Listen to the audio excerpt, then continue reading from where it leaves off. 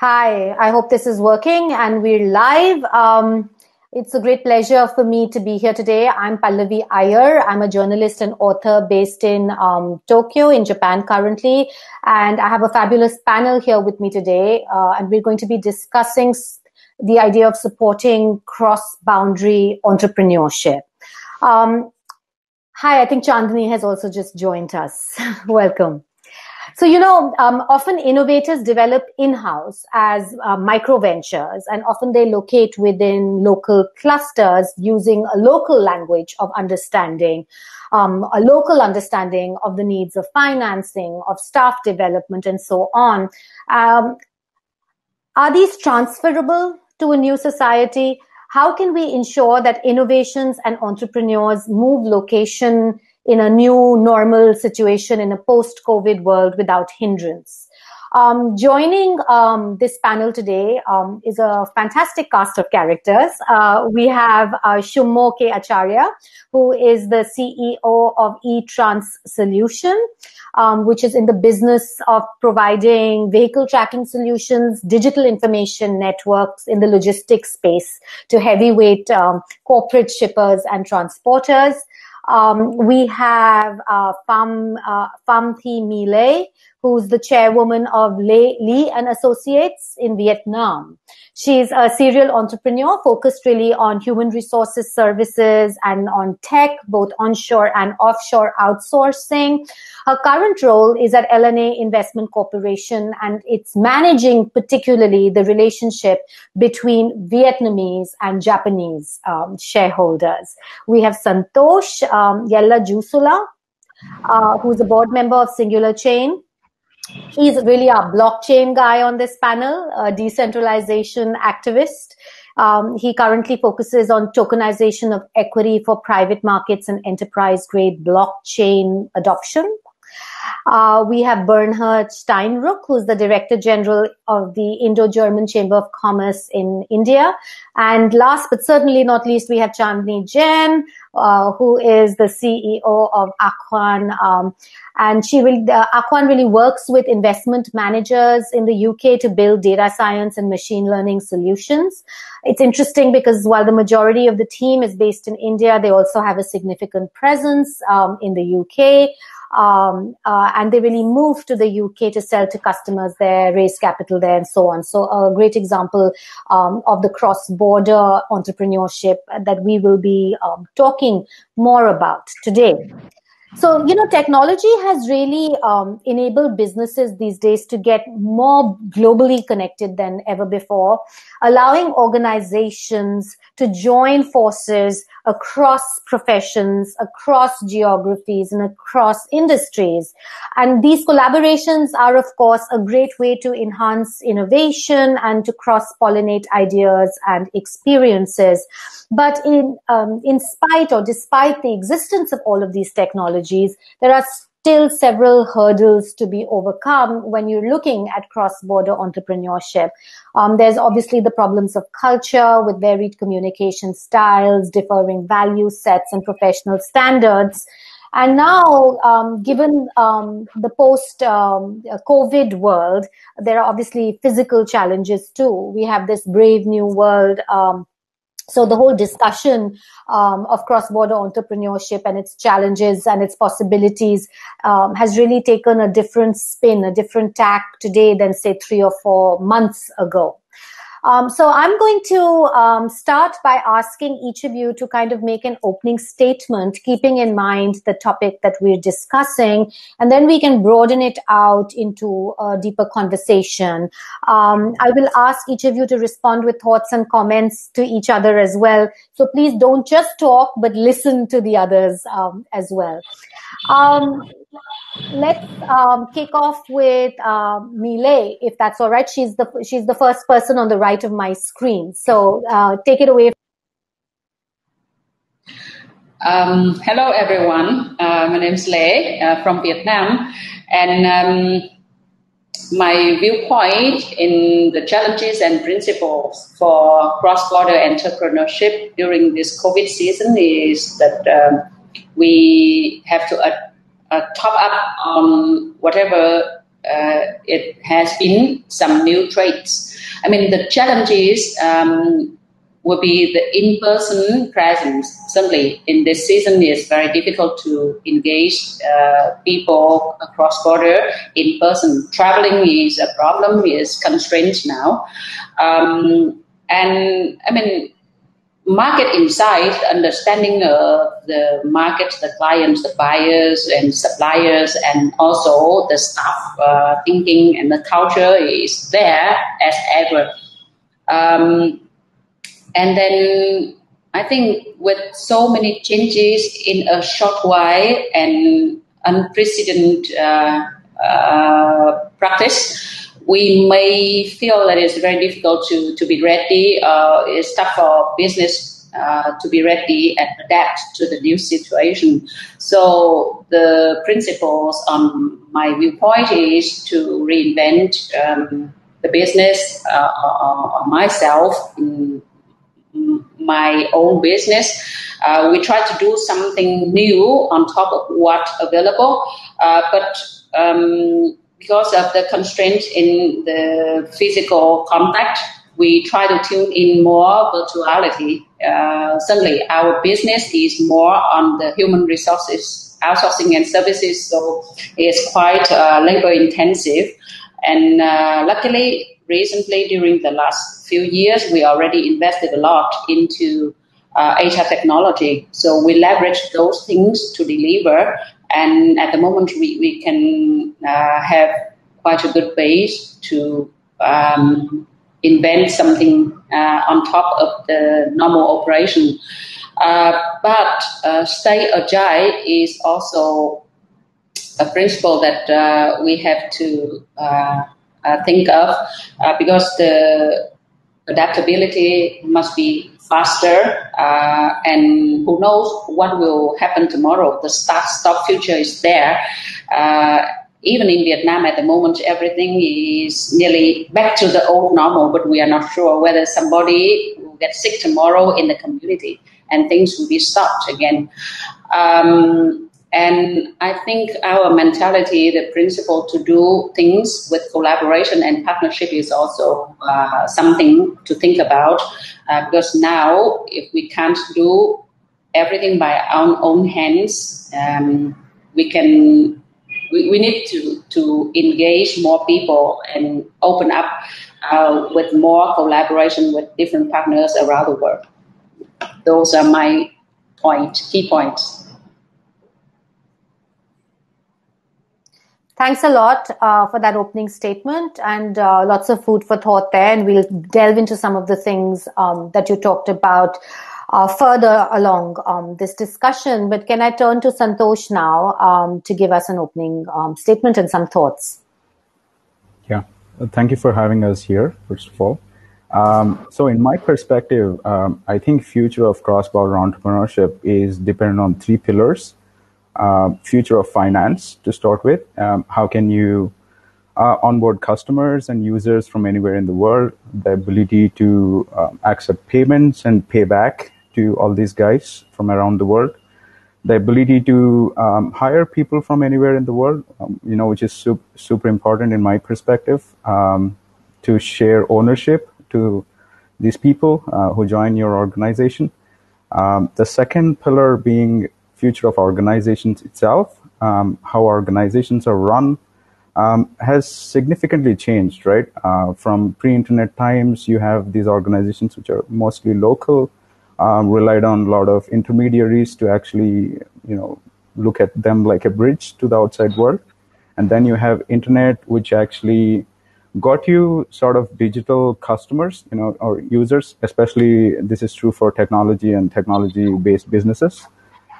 So in my perspective, it still should evolve a bit more, right? So we are able to onboard customers, we are able to receive all this value as organizations, yet the store of this value is still legacy, is still analog, right? I mean, in a sense, if we're looking at a private company, in India especially, like the store of value equity is in paper stock, right? And paper stock and legacy systems. So to me, that has to evolve a bit more, and the third pillar is how regulators, governments, all these organizations which support entrepreneurship can run on par with how technology is running and how technology businesses would want them to run.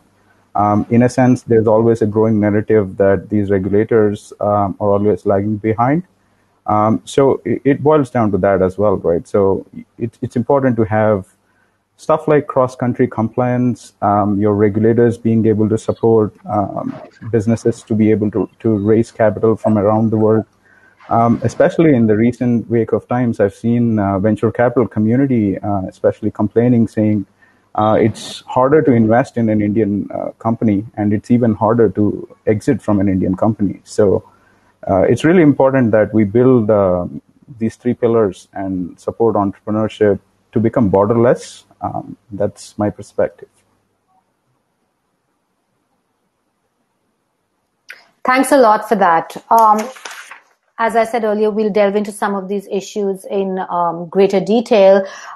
It's interesting because, so much of what you say depends upon globalization, basically. And, we're getting a situation now where we're seeing a worrying return of nationalism and tribalisms and things closing down rather than opening up, which was sort of a trend for many years in this world. So let's discuss some of that in more detail going forward in this panel. But first, may I ask Shoummo to give us an opening statement? Hi. First, let me give a little introduction to my company. We are in the space of digital communication in the cargo and logistics area. We are in telematics, and we are a little better than many other companies because we probably have moved into an area where things are moving, looking a little better than before. Well, now, if we get to where we are, we know pre-COVID very well. We are now in COVID, and there is something which is post-COVID. When will it come? We don't know. These are very uncertain time. Whole lot of problems with life and livelihood going on in our part of the world. But one thing what is very clear, that internet and social networking is playing a very critical role in today's world. And I see entrepreneurship, relationship between entrepreneurs, especially localized. I'm not saying localized meaning India and the countries alongside India, kind of I look at more as an European Union in Asia, where there is a need, a whole of a lot of need to cross-boundary entrepreneurship. Our focus so far has been in the West. We import ideas from West, and those are the guys who become entrepreneurs. The need has come today, to my mind, that Southeast Asia and Far East, if we can create an entrepreneurship platform in this part of the world and really start synergizing our powers, this probably can be a disruptor for the world for tomorrow and take us forward in a direction where we want to be. Because very frankly, we are all we're not too sure. We are pretty nervous in this stage. We don't know where India is going.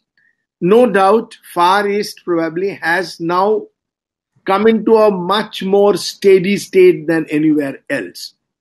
So this is the time I have a feeling on entrepreneurship. There has to be a good relationship between Far East and India. And we go forward, I will give my suggestions for the panel and the participants to consider. Thank you very much. Thanks for that, Shoummo. I absolutely agree with the case that you're making for deepening ties with the East. But of course, there are their own set of challenges. And I look forward to discussing those more with you. And on now to Bernhard. We'd love to hear from you. Your initial thoughts, please. Yeah, thank you very much. I'm representing Indo-German Chamber of Commerce.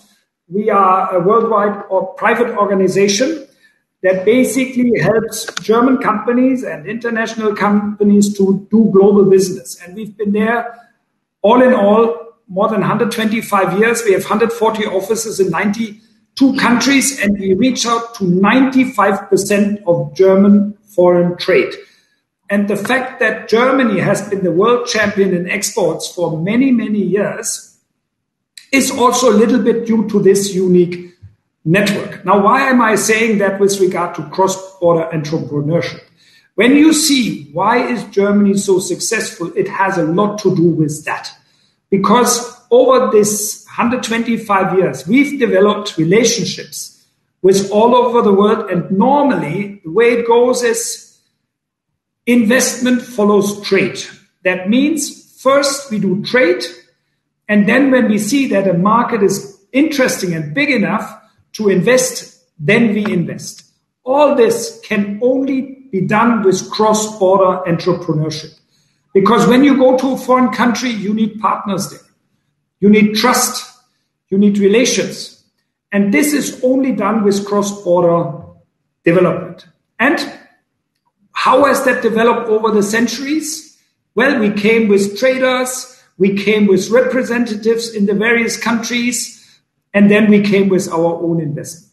Now with Corona, one could think this all comes to a standstill because people cannot fly anymore, they cannot get together anymore, we cannot meet at trade fairs anymore, and. That's true to a certain extent. On the other hand, we have, of course, developed established relationships. And on the basis of these relationships, one still can do a lot and will do a lot. When it comes to new entrepreneurships and new relationships, then certainly the digital world will be predominant. There is absolutely no way around it.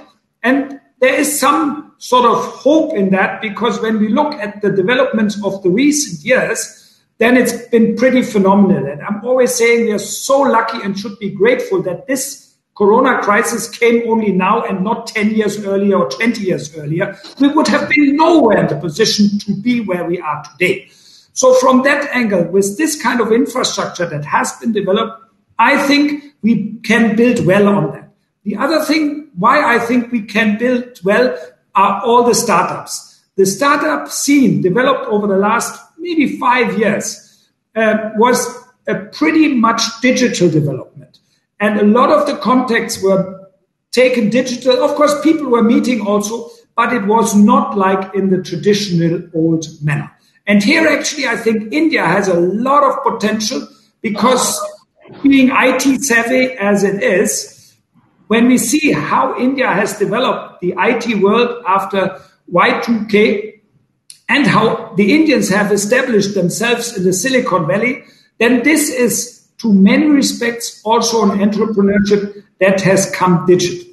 But, and with that, I want to finalize my starting statement. One of the biggest worries I have actually with the Corona is the fact that the way, especially Indians and also many of the Chinese and other nationalities have been studying abroad, this gets a challenge. And when we see how many million Indians have gone abroad, especially to United States, to Canada and other countries for studying, how they have established relationships there, how many of them stayed there for life in an age where they're young and formidable.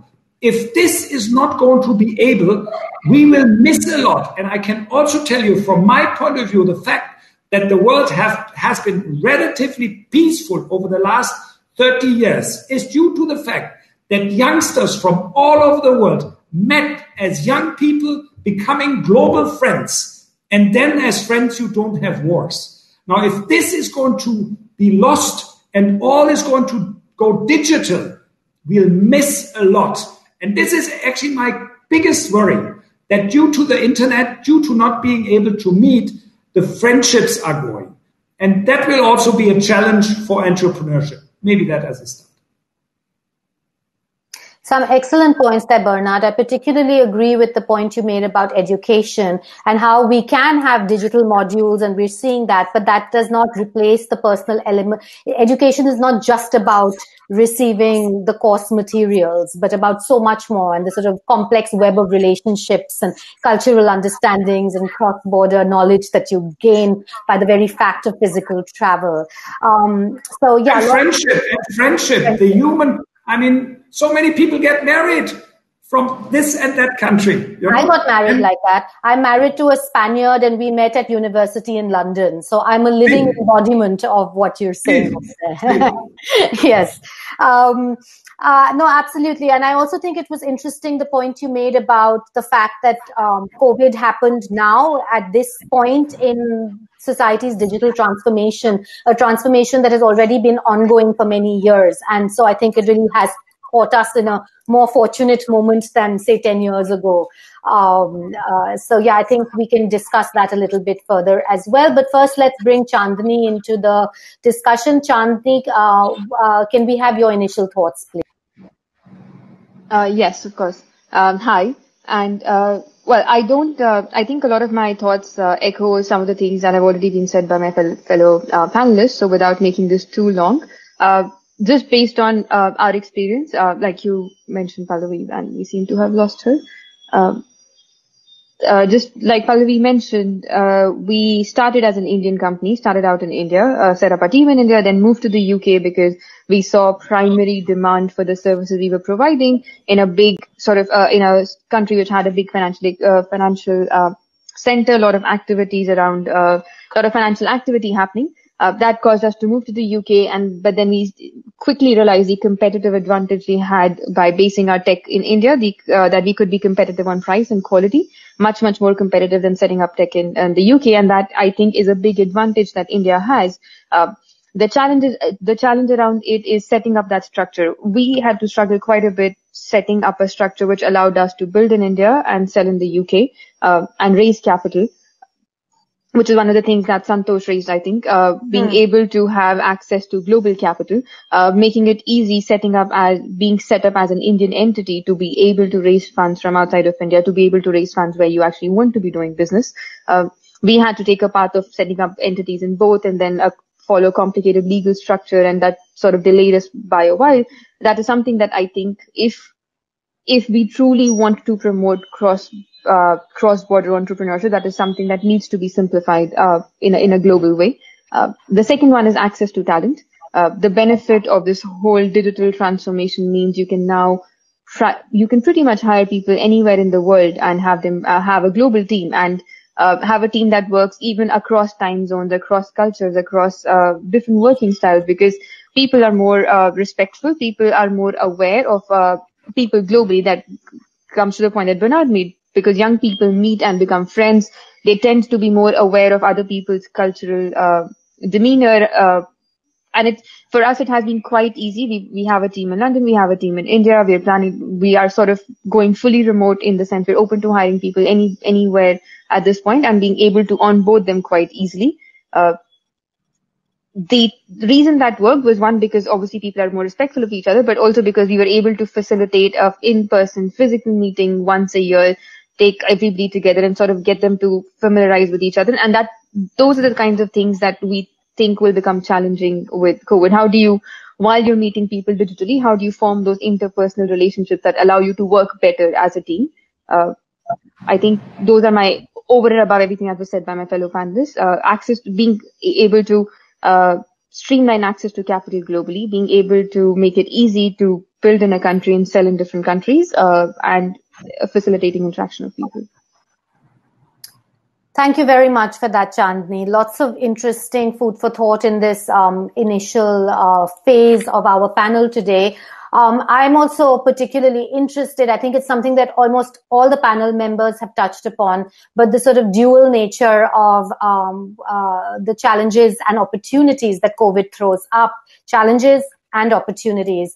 And while on the one hand, it makes it harder for cross-border boundary entrepreneurship or cross-border anything because of the challenges of physical travel. On the other hand, it's also opening up opportunities by allowing more remote work and making people wake up to the fact that you can have these cross-border teams, and though they can just stay where they are but still work together collaboratively. And I think we're finding it even on panels like this. It might not have been possible for Orasis to like fly me in from Japan to moderate this panel if we were all meeting physically. But, you know, we have the opportunity, all of us, to gather here without too much fuss because we're doing it over Zoom and these kinds of technology platforms. So indeed, it's a kind of a double-edged coin, double-sided coin. And it's very interesting how that's going to play out. If I can just go back to Mile first. Mile, you had mentioned about how in your company, you were doing quite well because you'd already developed many of the technologies that were needed in order to be able to work remotely and so on. So would you agree with the idea that what we are really seeing post-COVID is just an acceleration of trends that were already in the pipeline rather than a fundamental transformation in how we are working? Or do you think that there is something bigger that's going to happen post-pandemic? From my own experience, I think there are both sides. For example, I try to make everything in my company approved online, and we tried it for nearly more than 2 years, and the online approval was not done everywhere in the whole group. But only 1 week before we started the social distancing, I called for everyone for a rehearsal, and 1 week later, everything was there. So, I mean, if you ask who is the key driver for the digitalization in the company, it's COVID, not myself. It's a funny story, but to say that even though we are well prepared, acceleration really depends on the mindset of people. And I think even in Vietnam, the young are very tech savvy. They are very frequent on social network, on Facebook, on LinkedIn, on so many different tools and apps. But they are still hesitant to move on with some application in a big scale in the business. So I think there's some kind of constraint in COVID, but suddenly people learn that so many things can be done very easily online or on the cloud that they couldn't believe before COVID. And the behavior really helped leverage the application of technology into the social life of home applicants and in the business arena. I mean, mindset will really change, and then people will move on with more digital usage anywhere, any corner of the life. Okay, thank you.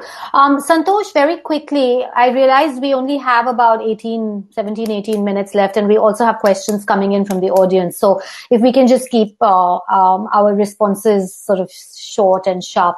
But, you know, something interesting that you brought up was about this perennial problem about having governments on a sort of different timeline to the tech companies and the entrepreneurs that are actually trying to do things. How do you see that COVID will actually help maybe to bring these two more in sync with each other, with people realizing the importance of the digital transformation and sort of taking that on board? Or do you think that we're going to see a greater lag perhaps, and that therefore becoming a big challenge for startups and entrepreneurs, that the governments are not keeping pace with their needs? No, I am a technology optimist, so I always think technology can solve all the problems. So I mean, some of my thoughts could also seem radical, but I actually foresee government and governance as two different things. And at some point in future, we will see governance with least involvement from government. And I think that is a future I would like to live in, where people can govern themselves and still be able to be part of a society where we can respect each other's values, make the trade happen between each other, share value system. So I believe that's an opportunity for entrepreneurs to solve, and I'm optimistic that it'll happen sooner than later. Would anyone else like to jump in on this, looking at sort of policy and governments and how they see them reacting to the needs of entrepreneurs and entrepreneurship? See, if you really look at it, it's not a choice; it's a compulsion. I totally agree with Santosh. Government tomorrow, by force of reality, has to move away from their old brick and mortar bureaucratic model. You will have to get changed yourself to a more digital model, more governance-oriented model. And I do share the optimism of Santosh that this is going to come sooner than later. So since we have you, Shoummo, perhaps we could get a little bit more into your point earlier about Southeast Asia and not just Southeast Asia, East Asia and Southeast Asia and India. What do you think are the big challenges over there? Something just as simple as language continues to be a huge barrier. I mean, I'm based in Japan, and we've seen Japanese companies being notorious in terms of being able to open up and globalize. And, you know, it often just comes down to linguistic problems and communication problems. So something as simple as that is not even being solved by all the technology that we have out there. So what do you think are the big barriers, and how do you think we can overcome these cultural, linguistic barriers? Language is the biggest barrier, but at the same time, it's also true. Over the last 200 years of British colonial influence in the globe, there has been a lot of shift towards English, and English is more or less accepted. So we need to utilize that situation. We can't have one. May I have a quick intervention, Shoummo, at this point? You know, the number of Japanese companies that I have met who think that everybody has to learn Japanese, and that they are trying to recruit in India, and their method is to go to Indian universities and offer Japanese language courses so that people will sign up, learn Japanese, and then go to Japan to work.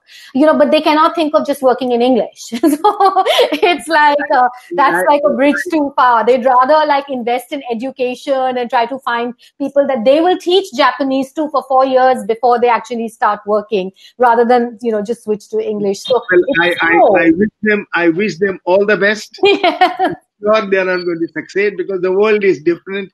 Everybody in the government we probably would like to do that, but trade and relationship will come into a different format altogether. So very frankly, there are political problems in our part of the world. There are relationship problems within the countries. But if you can take an initiative of creating a proper platform, a digital platform where we share everything what's happening here in the business area, the products, services, our needs. You have an Alibaba who's selling Chinese goods globally, but we don't have a platform where we are in a position to share our business and our wishes for our part of the world. And the moment you start doing this kind of a change, and this is an opportunity with the global relationship, some part of the world are becoming now, they're becoming in-looking than out-looking. And that is a time where small businesses and entrepreneurs, probably through a collaborative effort, utilizing digital platform and pushing all their products and services over there, and finding partners and relationships can really make a differentiating change in the world. Right. Thank you for that. You know, we have a couple of questions from the audience and only 10 minutes left in the panel. So I think we'll go to some of these, and perhaps Bernhard, if you could take one of them. We have a question which is, how can cross-boundary entrepreneurship nurtured with travel restrictions and the social stigma associated with travel and impending danger due to COVID-19? I think the question is, how do you see that playing out and affecting entrepreneurship? Well, as long as we can't travel, we have to meet like we meet now. And this system of digital meeting is okay, but I can tell you there are much, much better systems available already. And I'm sure these will be much more common. There are systems where you stand in a room and there's a big screen, a full wall screen, and you have the feeling the person who is in the next continent stands next to you. So we'll have systems like that. And therefore, I think that can be overcome. But I'm pretty sure, and I can see it now already, flying is restarting. And we will not fly as we did. I mean, I was on a plane every week. This will be the past. But when you meet an entrepreneur, when you want to do business with them, you initially anyway start getting comfortable via digital, whatever. Then you meet, maybe you meet a few times, and then you don't meet every day. And from that angle, I think even with the current or with the flight that will come up, I'm absolutely positive that it will come back. And then maybe you meet once a year or twice a year, and that is possible. So from that angle, I'm not so pessimistic on that front. Bernhard, a quick follow-up to this. How much do you think that the digital platforms and the wonderful, better ones than the ones we are using right now that you are talking about really replicate the sort of in-person experience? And do you think that they can make up for what is lost? That physical presence actually really doesn't matter that much. You had talked a little bit about this in your earlier comment about education and the friendships. But surely friendships and rapport can also develop digitally, like we are establishing a rapport right now, aren't we? That is true.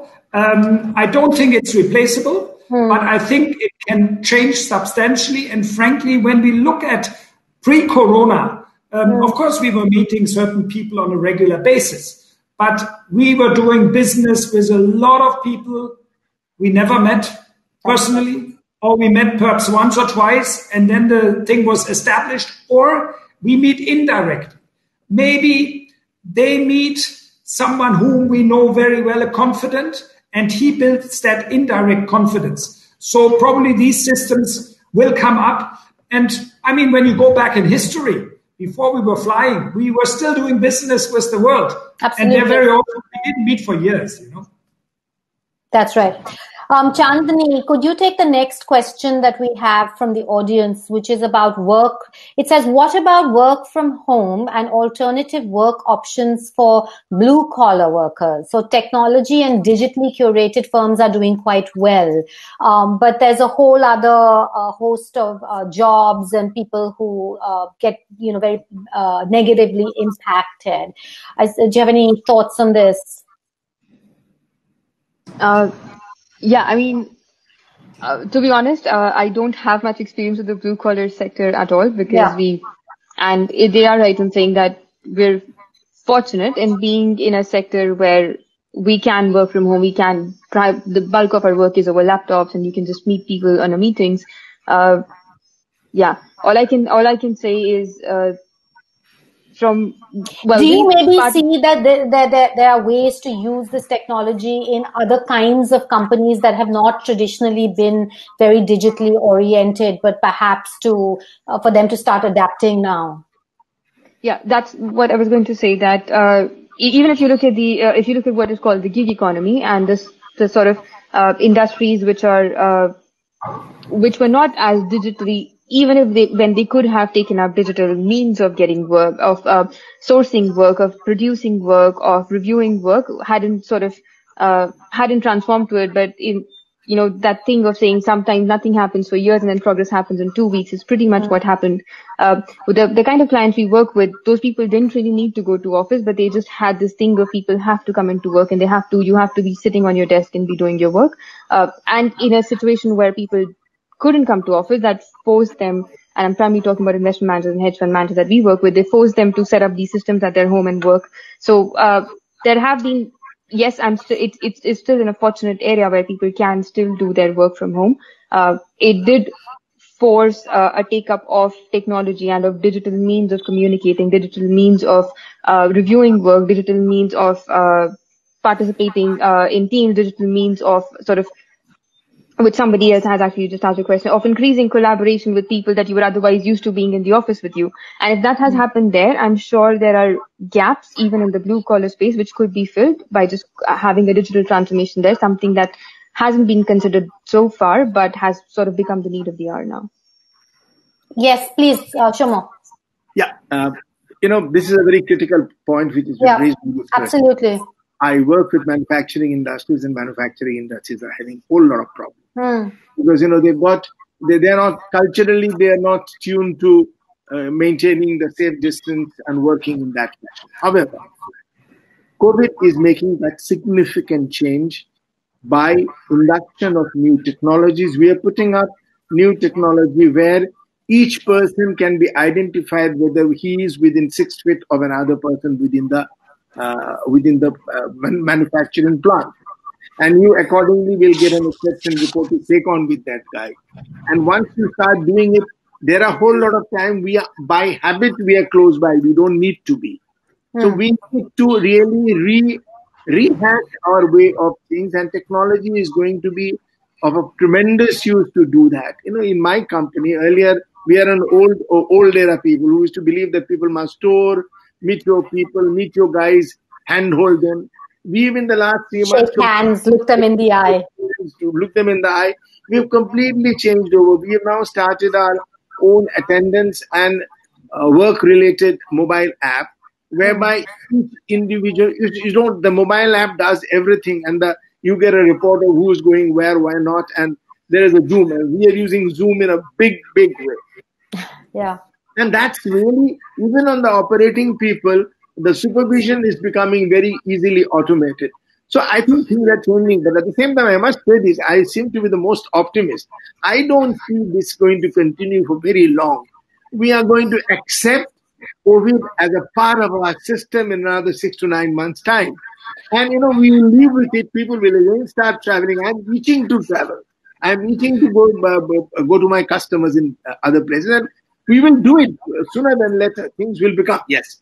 This 1 year of COVID will remain with us forever. No, I'll have to stop you there because we have such little time left. No, but all very interesting points. And of course, it remains to be seen how different the new normal is from the old normal. I mean, some people are envisaging a completely different world. It's quite possible that things actually go back to a lot of what we were used to far quicker than we expect. Bernhard, I saw you raising your finger. Quick 30 seconds intervention, please. Yes, I just wanted to add that with Industry 4.0, we were already starting this way of combination of manufacturing and IT. And this will just go on. It will be catapultized. And I can tell you the digital dividend that we will be able to harvest in not too far away time will be substantial. And on top of it, we will hopefully have an environmental dividend, and we can see it already now. Suddenly in Delhi and Bombay, we can breathe the air. Yeah. And just half a year ago, we were saying we will die all from the air. So that's another nice dividend. So I think we should be positive. It'll work. But as Shoummo said, the moment they lift the restrictions, the air can be as fetid as before. Let's hope we learn some lessons, and at least the positives of what we've seen from COVID continue. We can take one last quick question. Let's look at what technology stacks can help decrease gaps and increase collaboration in a cross-border perspective. Who would like to answer this? Yes, please go ahead, Santosh. Blockchain. Because how did I have a feeling you were going to say that? Yeah. So because trust is something which is inherently important, especially in times like this, and we need to create trustless systems. A stack like blockchain can help us rethink almost every industry. The fact that a startup based out of India has less chances of raising capital than a startup based in Silicon Valley just says that we have a broken system. The fact that somebody who is working in a different part of the world gets paid less than somebody working in a different part of the world also says we have a broken system. And blockchain has the ability to fix these things and help us rethink and, go decentralization. Chandini, very quickly, did you want to add anything? I saw you raising your finger earlier.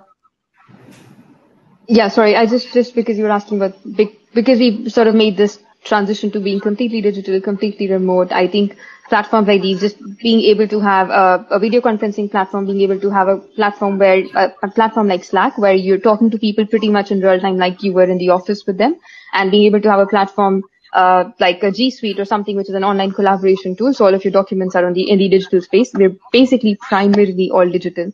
And the last thing I want to add, the benefits of being this, today I can sell to clients in the US, in the UK, in Singapore. It doesn't matter where they are, just because everybody's now expected to hold meetings online, right? And that is, I think, the real potential of COVID. It's forced us to think about having these interactions digitally, and things that wouldn't be allowed are allowed now. That's fantastic. I'm afraid we're all out of time. You know, I had this clock going off for the last 5 minutes, so I've been feeling quite nervous. I thought they'd pull the plug and we suddenly have a blank screen, so I'm glad we're all still here. But thank you so much for joining what was a really fascinating discussion, and I just wish we had a little bit more time to go a little bit deeper, but maybe there'll be other opportunities, and maybe see you all on Zoom sooner rather than later. Thank you very much for joining, and thank you also to our audience for listening in and their great questions. Thanks a lot, everyone. Thank you. Bye-bye. Thank you. Thanks, everyone. Take care. All the best. Bye-bye.